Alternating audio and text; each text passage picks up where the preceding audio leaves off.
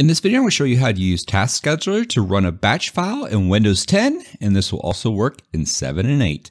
Stay tuned and let's get started. If you want to learn more about Microsoft Windows and software applications, be sure to subscribe down below and turn on all notifications so you don't miss another episode. So the first thing we're going to do is, if you already have a batch file, great, but I'm going to go ahead and create one real quick. So let's go ahead and create one. I'm just going to go ahead and open up Notepad and do it in there. And just something easy, let's just open an Explorer.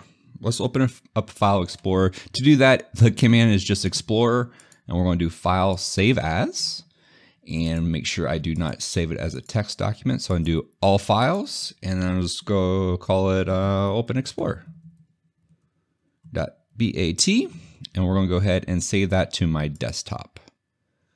There we go. So if I run this real quick, and it's going to open up my File Explorer. So that's what we're expecting it to actually do. So to open this right here using Task Scheduler, we're just going to go down here, search. All you do is type in task, and then you should be able to see Task Scheduler, and we'll click on Task Scheduler.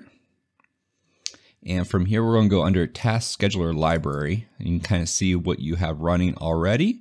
And we can just go ahead and right click in here, or you can go over here and choose Create a Task. And let's go ahead and do that now.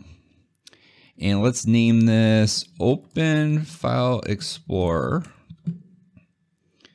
And I'm going to go ahead and just have it run under my current user account, which is CTG Video Tutorials on this computer.